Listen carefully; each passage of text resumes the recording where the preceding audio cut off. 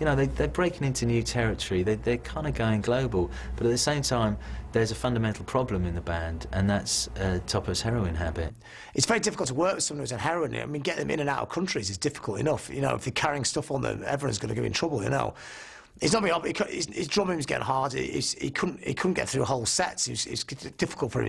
Because they class you to play like 2.5 hours, like really massive, long sets. If you're a heroin addict, that's hard work. It did embarrass them, Topper becoming a heroin addict, because that kind of rock decadence was everything they stood against.